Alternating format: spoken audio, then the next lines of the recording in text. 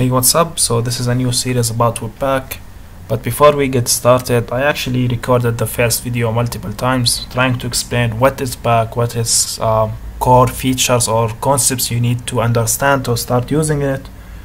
But remember myself, when I started learning Webpack, I had no idea what people are talking about when they starting to explain stuff like dependency, graph dependency, and bundling your JavaScript code, and why we actually need Webpack. So I will try to and actually I did the same thing. I made some slides, explained the same stuff, but I don't think anyone will understand them. So my approach in this video to show you some problems and how we can solve them with Webpack. And just to keep you on, just to give you a good picture about Webpack. Webpack is not a beginner subject, so I'm pretty sure you should be a little bit experienced in web development. And if you agree with me about these problems, I think you should learn Webpack. You will get some benefits from it. So let's just start. I will create, I'm in my desktop. I will create a folder called Webpack YouTube. Then I will go to it. Now let me open it with Visual Studio Code. So this is an empty directory, and let me create a structure. So I will have a source folder, inside of it an index.html, and inside of the source I will have JavaScript folder, and I will have main.javascript and helpers.javascript, or yeah, helpers.javascript. Inside my helpers I will have a function, for example, say hi. It will alert hi, and inside our main I need to call this function from the helpers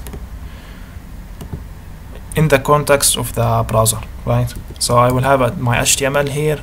You can this is 𝐸𝐻, by the way. It's an extension called 𝐸𝐻. You can install it in your text editor, but in Visual Studio Code it comes. Just put the exclamation mark, then enter. It will give you this code. And let's just import our script. So from JavaScript, import main. So let me run this in the browser. I have an extension called live server. This one will just act like a static server for my HTML files or static files. So open with live server. So let me open a Chrome and put it there, put the link there. We are not seeing hi alerted, so let's check our console. So say hi is not defined in our main.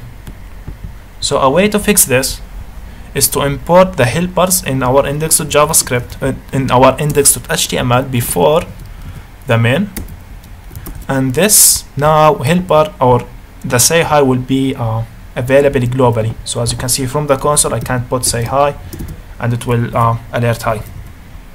So that's how I actually used to develop applications when I started learning. But there is an issue with this. Imagine, I mean, you will have 20 files at some point. What I usually used to do, and because tracking where this function, I mean, from where this come is not that easy when you have 20 files. So what I used to do, I used to have all my functions in separate files for like 20 files, and I will just call things from here. But it's not that organized. Another thing that I used to do, I write just single JavaScript file, but I will end up with 3,000 lines JavaScript. I mean, it's not readable, it's not that good. So in other languages we have like modules. We can split our code and import stuff from other places. We can actually do this in JavaScript. We have two types of modules: CommonJS module, this is for Node.js, and ES6 module. So let's try the CommonJS module. So in each file you want to export some stuff from it, you will put module.exports, and you will put the thing you want to export. I will export the say hi function. To import it from another place, you will use the require function and put the path for that. So starting from the current directory, I'll go to the helpers. Now let's remove the helper here and only include the main.js. Let's see what will happen. So as you can see, require is not defined. So the browser does not understand the common.js module system. You can't, the require function is not in the browser. It's in Node.js, so you can't do it like this.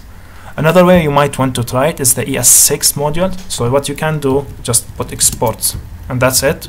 This will export this function from here. To import it, you will import it like this. So you'll import say hi from helpers. This is the ES6 syntax for modular system, but you'll have some errors because out of the box the browser does not support that as well. So in this case, the Webpack will solve this issue for us.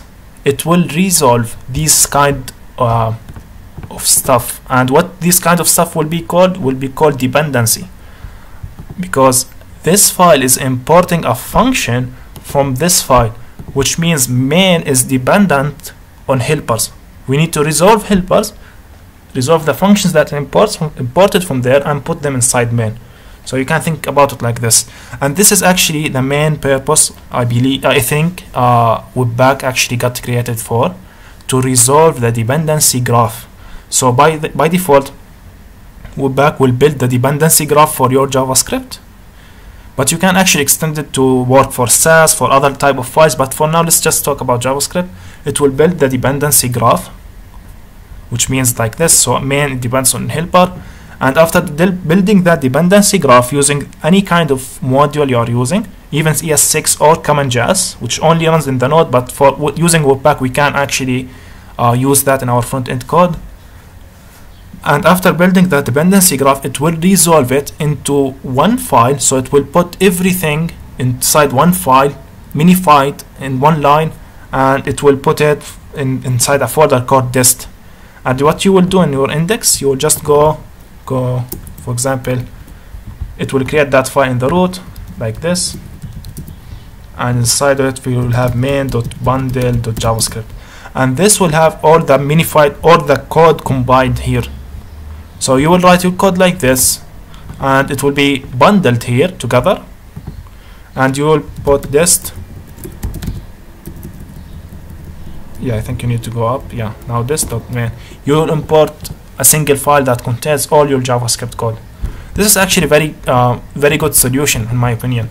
Now you can have your code separated using ES6 modules. Everything is fine, and this is actually what framework like React do. So another thing that is Webpack will help us to do, imagine I want to use underscore. If you don't know it, very good library for manipulating objects, but in my opinion you can just do it with JavaScript. But anyway, let's just now grab its CDN. I want to use it. What usually people do in the browser, they will get a CDN for it. Okay, this website will provide that for us. We will copy this and we will put it here. So now everything, the whole package will be imported before importing our code. So now we can actually use it. So let me just remove this because we don't have Webpack at the moment. We can, this console log underscore. Let's look at the browser now. We actually have it. I'm not sure why this did not work. Yeah, because I'm importing the dist. So JavaScript main. So as you can see, we should now see this is the underscore function being called. We have map, we have everything. So this is a way actually to import other libraries in your front-end application. But we can actually, using Webpack, use npm and node modules. npm and node modules were actually built for the backend, for Node.js. But with Webpack, we can actually use it in the front end. I mean, Webpack is not the only solution for this, but it also helps us with that. So we have, we can get so many benefits from it. First one is resolving the dependency and bundling everything. This is what bundling means. When I actually, this is not the first time I'm recording this. I used to talk about bundling a lot, but I think this is the best way to explain it. If you have a lot of files that depends on each other, Webpack will bundle all of that into a single file, and that will be it. So yeah, Another thing, we can use node modules and npm. So I will install, so like this, npm install underscore, and I will import, so import, for example, from underscore, you will do something like this. You will import the map function and you will use it, and Webpack will resolve this dependency as well. It's smart enough to understand that you are importing this map function from underscore, from node modules. It will go grab the map function and put it inside the bundle. So, and actually this is useful because right now we are importing the whole underscore package. Maybe I'm just using 2 functions. What's the point for importing the whole library then if I'm using 2 functions? In Webpack we can actually, after installing it inside the node modules folder, we can only import 2 functions, and Webpack will get only these 2 functions inside our bundle, which makes our JavaScript code at the end much less comparing it with including CDNs like this.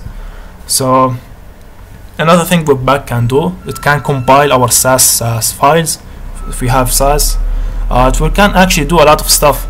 If you see in I think in a framework, if in React, yeah, you can import your CSS or Sass files inside your JavaScript like this, or like this. You can actually do this in React. I will show you how we can do it in Webpack. So yeah, Webpack have a lot of features. I hope this was clear. I hope I explained the problem in a clear way. I think this is a better approach than just showing you a slice and quoting the documentation, because when I started learning it, I have no idea what this means. But now, after I understand the problem, I think, yeah, I know why Webpack is helpful. So yeah, in the next video we will install it. I'll show you how we can bundle these files together. And yeah, thank you for now, and I hope this was useful. Bye.